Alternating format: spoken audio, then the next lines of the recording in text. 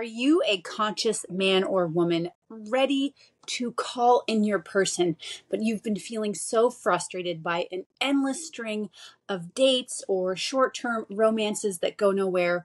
You've been single for a long time, or you're dissatisfied with the people that you have dated and you are ready to do something about it. If that's you, today's episode is going to help you in so many ways, because I'm going to help you understand how to weed out people who are not your person quickly and with ease, what's really blocking you from connection, and how to tell if your standards are healthy versus signs of an insecure attachment style. My name is Amaya Shiva, and I'm a sex and intimacy coach who helps conscious men and women go from drained and frustrated in their intimate lives to deeply connected and having a great sex. So if this sounds like something you'd be interested in, stay tuned and be sure to like and subscribe to my channel so you don't miss a thing. I have so much content coming your way, full of practical, useful information that will change your life as soon as you start using it. So make sure you hit those buttons. Now, I've supported hundreds of clients from around the world, and what I can tell you is this. It's hard enough to make changes to your life with support and proper insights, but without them, it becomes nearly impossible. The fact that you're here is already putting you ahead of the game. And there are further steps I'm going to offer you at the end of this video for those of you who are serious about making changes to your life, to your dating life, to your sex life, and to how you feel in your own skin and your self-worth. So stay tuned till the end. So if you're somebody who is feeling super frustrated by an endless string of dates, you're ready to meet your person, and you're clear about your worth. You're clear what kind of relationship you desire, but for whatever reason, the cards are just not falling into place. You've tried the dating apps, you're meeting people in the wild, as we like to call it, when you meet someone in person. And you're really starting to wonder, well, is something wrong with me? Like, is it me or is it them? And this video is going to help clarify if it is you or if it is them and why you're having that experience. First of all, I want to tell you, you are not alone. And there are some very good reasons you might be experiencing these kinds of frustrations. So let's start by introducing the attachment styles. And if you're already familiar, you can skip this part, but you might want to stay tuned because you never know what insight you might get. There are 4 main attachment styles or tendencies that dictates their behavior in romantic relationship, like dating and partnership. So we'll begin with number 1, anxiously attached. And it's much like it sounds.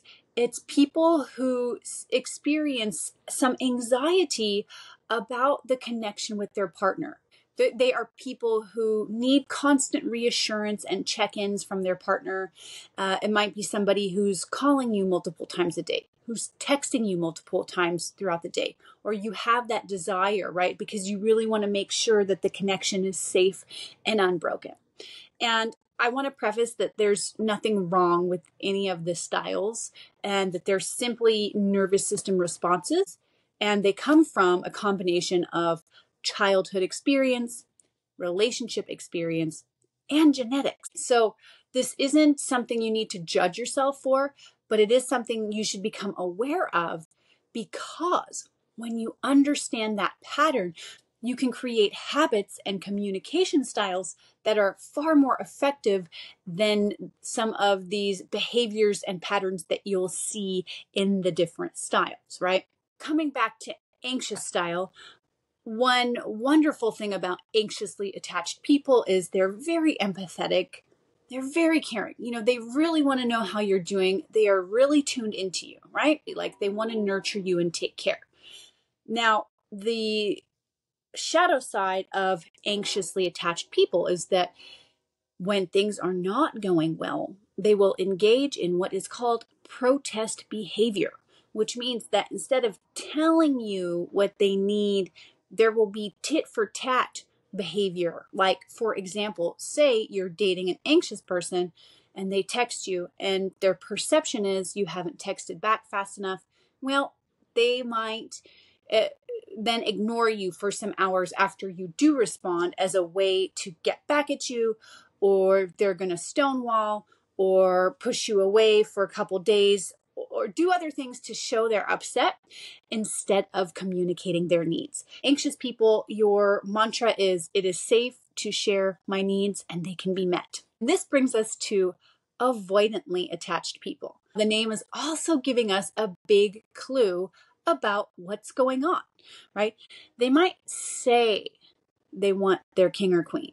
And I'm going to get into this more later, as in, how can you tell if your standards are healthy versus you have an avoidant attachment style? Because on the surface, they can look the same. Stay tuned because I'm going to break that down. Avoidant people also have a pattern of dating a lot of people.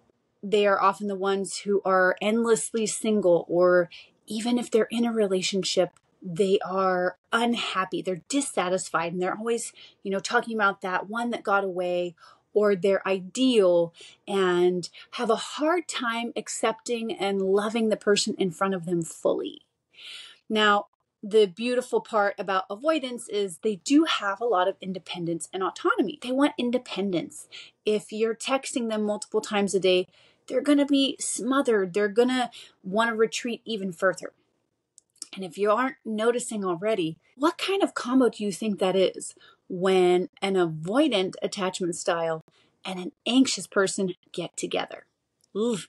In my opinion, this is the root of most toxic relationships, and it's something I'm going to explore in other videos. So again, be sure to subscribe so you don't miss anything.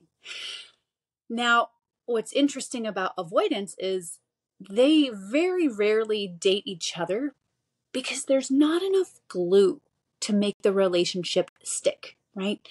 If you have two people who are both trying to keep their space and independence, it's going to be hard for them to come together. Avoidants also tend to idealize romantic relationships or a partner as they need to be like this, but they often don't understand what it takes, the compromise, the giving, the nurturance that is required for long-term relationships. So if that's you, don't feel bad. And notice that part of you is probably behaving in ways that are opposite to your deep desire, which, in my opinion, is connection, because it's wired into us. We were born craving and needing other human beings to survive, and that doesn't change as we age. Number 3 is the securely attached person. This is somebody who feels very confident and comfortable in relationship. They're not overly concerned about the other person and what they're doing. They know that they're worthy of love, and they are also very good at helping soothe their partner. They don't take things too personally, and they are in it for the long run.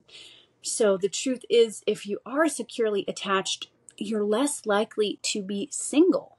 And that's something I'm going to talk about a little bit later in this video, why you are not running into more secure people and what you can do to increase your chances of actually finding and connecting with a securely attached partner, which is 100% the best one for all styles to connect with.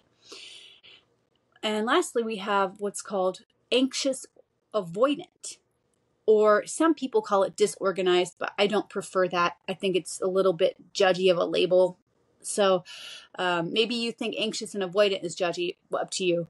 Anxious avoidants have a combination of both anxiety and avoidant tendency, and that could look like this. Say you start dating someone and you're super, super excited about them, and you want to go all in. After one date, you're like, yeah, come with me here, come with me there. Let's plan out our next month together. And then when they don't immediately respond with the same enthusiasm as you just cut them off.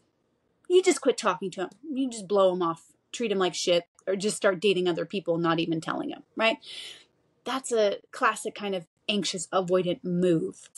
These responses come from experiences in our lives that trigger the nervous system into believing connection is unsafe. And so on some level, you might sabotage it, especially for the avoidance and anxious avoidant types. But don't worry, it's not a life sentence. You can heal from it. I've worked with so many clients from around the world on this exact topic, and I've gone through that journey myself, and I know there is a light at the end of the tunnel. Let's get back to our topic for today, which is if you're someone who's trying to call in your king or queen, but you're not finding them, you're feeling frustrated, you're wondering, is it me or is it them? Well, this is going to help you. I'm a part of the Austin Conscious community, and there are a lot of wonderful people here who are actively working on themselves to break old patterns, to break generational traumas and conditions and patterning, and to see and experience the world in a new way. And you know you have shit to deal with because you're human, just like all of us do. So I've noticed that in the conscious community, there can be this fantasy, right? Like, I'm not going to have any conflict with my perfect person, or I'm going to know immediately when I find my person. And I disagree with these statements because I think they're really limiting. I'll share that in my own experience, when I met my longest term partner, my husband, my now ex-husband of 10 years, I didn't know when I first met him that he would be such a catalyst for healthy partnership in my life. And we did have conflict like all the time. So I want to invite you into the mindset that soulmates can be created. And if you can find somebody who aligns with your value systems and is willing to challenge you in a loving way, and you're willing to show up the same way for them, that's a pretty dang good start. There's also an addiction to the perfect story. How can you tell if your standards are healthy and aligning with your higher values and your worth versus an avoidant strategy and a fantasy that's not actually going to get you connected? Well, here are a few ways to understand. Number one, if your standards are healthy and truly aligned, what's going to happen when you meet people that aren't in alignment? You won't second guess it, but you're not going to get mad about it, right? You're just going to say, oh, well, that's not for me, and you'll move on. Secondly, the way you think about potential partners will be positive, right? You'll think that they're great people. You'll see the good in them. You'll see their worth and their value, right? And third, like when you do date someone, you're going to feel good with them instead of constantly second guessing your choice, right? So enjoying your partnership, being able to navigate conflict in a healthy way versus if it's actually an avoidant attachment style disguised as I'm conscious, disguised as I'm looking for the perfect person, what you'll notice is that you're not going to think anybody's good enough. You're going to go on 100 dates. None of them will check your boxes. You'll feel dissatisfied. And the way you talk about them, both to yourself and other people, is going to focus on the negatives, the reasons it can't and won't work. So this is a really important distinction when you want to understand, is it me or is it them? Now I want to talk a little bit about statistics, right? Statistically speaking, if you are dating, you are more likely to come across an avoidantly attached person, right? As I mentioned earlier, because there are more of them in the dating pool. And that's because they don't have the tools to make things stick. Or maybe they don't have the desire, and that can be for a number of reasons, but ultimately they're not dating people long term. And that's why you see the same people on dating apps and the same people who are single for years on end, right? So that's something else to understand, because the secure people go fast. Now, how can you get yourself a securely attached person? They are out there, and don't think that they're not. And something to remember when you are dating, especially if you're anxiously attached, is that there are more people for you, right? Something I used to experience when I was in my early 20s and dating before I got married at 25 was that I would feel scarcity. Like if something didn't work with somebody, I would be like, my attachment system would get activated and it would feel like I was never going to meet someone again. And I learned to retrain that through the work that I do and have been doing for the last years. And it's something that you can do as well. But really, if you are anxiously attached, it's so important that you have a pool of people to choose from, right? A dating pool, like not just one person, until you find that person who meets that securely attached criteria. And it is possible. And how do you get there? Well, first, you're going to have to say no a lot more. And you're going to have to let go of potential for what's actually showing up in your space. And it's going to take a little bit of work and recognizing when your anxious system gets activated, you might be mistaking this stress in your body for love and attraction, but it actually isn't. And when you find a secure person, you might notice that you feel bored because all of a sudden, for the first time, you're safe. So if it's not the explosive fireworks, that's okay. Don't let that stop you and really take the time to get to know someone. I can tell you that 90% of the people who I've had amazing sex with and who were great partners were ones that I knew well before there was any romantic connection. This is in contrast with avoidant attachment style, who again, on the surface can say things that look very similar to securely attached desires or anxious attached even, but inside you really get scared about deeper intimacy and deeper connection, and it's something that causes a cortisol reaction in your nervous system, right? You're going to feel stressed. You avoid deeper intimacy. You don't want to hold hands. You don't want to kiss that much. You might focus on genitals or getting off and then getting out, right? You're going to have sex and leave. And I got to work in the morning. I can't stay, or you can't stay.